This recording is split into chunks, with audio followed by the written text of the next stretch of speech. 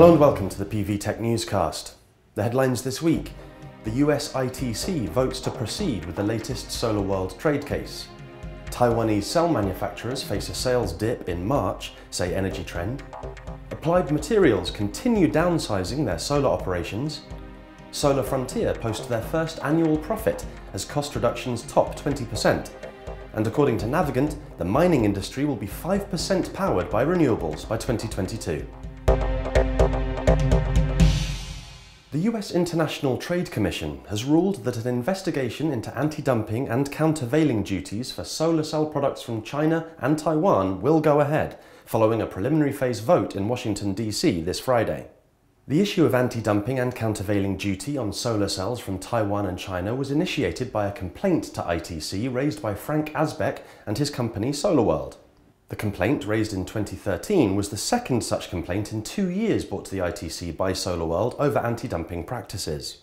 The 2012 complaint centred on solar cells produced in China, which Asbeck and SolarWorld argued were negatively affecting the competitiveness of PV cells produced in the US. The most recent complaint focused on the alleged practice of companies circumventing duties on cells produced in China by instead using manufacturing facilities in Taiwan. Speaking to PV Tech earlier this month, Richard Viner of law firm Sidley Austin, who was representing the Chinese manufacturers, said the standard of review in the preliminary phase is very low.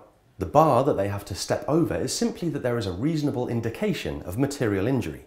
And so the vast majority of cases are continued, and it's determined later on if there is an injury.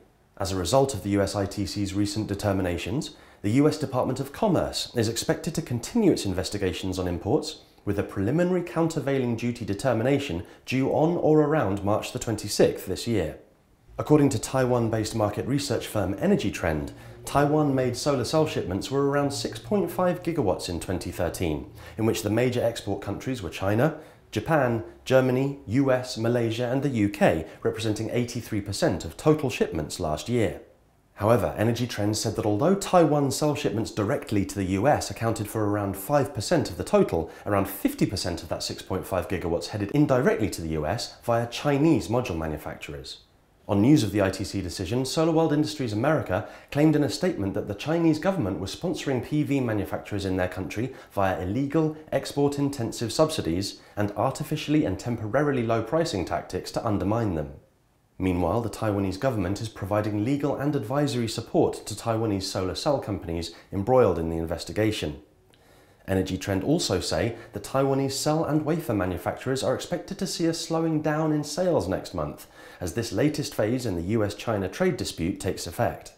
Although sales to the US and Japan are expected to gather pace this month based on orders placed in January, TrendForce said a combination of the US trade investigation and the end of Japan's fiscal year would mean lower revenues in March. It said major manufacturers such as Trina Solar, Yingli, Rene Solar and Jinko Solar have placed up to 90 megawatts of orders to Taiwanese manufacturers, but these will decline in the following month. In a continued effort to return its Energy and Environmental Solutions division to the point of breaking even, despite 2 years of downsizing and restructuring, Applied Materials said it had reduced EES spending per quarter to $25 million US. Management noted that EES was expected to more than double net sales in the second fiscal quarter. However, according to its first fiscal quarter of 2014, Applied's EES sales were down 9% quarter on quarter to $40 million. The EES restructuring plan, which was initially discussed in March 2012, had a goal of lowering the division's annual revenue break-even point to $500 million by the end of its 2013 fiscal year.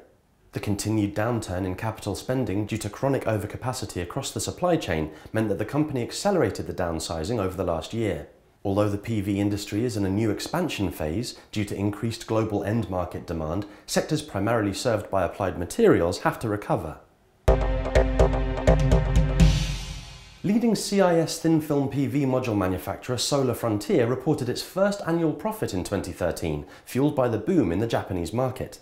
This newfound profitability was said to have been due to increased module shipments, operating at full capacity, and manufacturing cost reductions of 20%.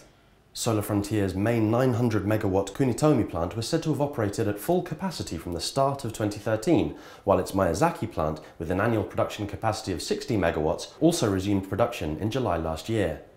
Module shipments in the fourth quarter of 2013 approached 300 megawatts, up from around 200 megawatts shipped in the previous quarter.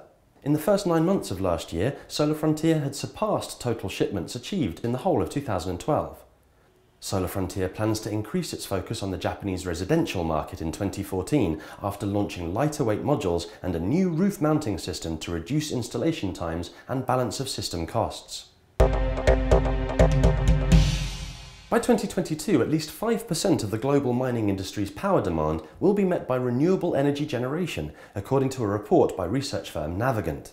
The firm argues that drivers within the mining industry to adopt renewable energy, such as the need to ease strain on national grids in areas where mining comprises a significant portion of the region's economic activity, will only increase in the medium term. According to the firm, 493 megawatts of solar PV is expected to be deployed in the mining industry by 2022, from a total of 1,438 megawatts of renewable energy generation across the sector. Navigant also looked at various storage technologies and the possibilities provided by pumped hydro, compressed air, and various forms of batteries, including vanadium redox. Examining the market geographically, Navigant expects the Asia-Pacific region to see the greatest deployment of mining industry renewable energy in the world, with around 505 megawatts. In examining base case and aggressive future scenarios, Navigant claims the final percentage could be as much as 8%. The report argues that even in the economic downturn, drivers for adopting renewable energy in the mining industry remain strong. Political pressure, volatility of diesel prices, and the need to reduce other energy costs and carbon footprint has seen what Navigant calls an expansion of market opportunities for renewable energy providers to work with mining companies. And that's all for this edition. Make sure to tune in next Tuesday, and in the meantime you can keep up to date with all the very latest news via our website and our Twitter feed. Thanks for watching.